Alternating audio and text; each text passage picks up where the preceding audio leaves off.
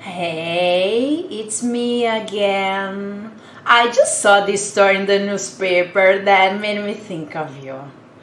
The headline was, "I married my stalker," and it got me thinking, that could be me and you. But you keep calling the cops.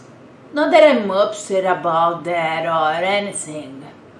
Actually, I thought it was kind of funny. Me being arrested for stalking? Okay, I wouldn't call it stalking. It's more like investigating someone you are attracted to. Anyway, I thought it was kind of romantic. My point is, I need you, and I know you need me. Remember that time I made you breakfast in bed? Although I have to admit you weren't very grateful. All I needed was a simple thank you, not "how did you get in my house?" But I can forgive you for that.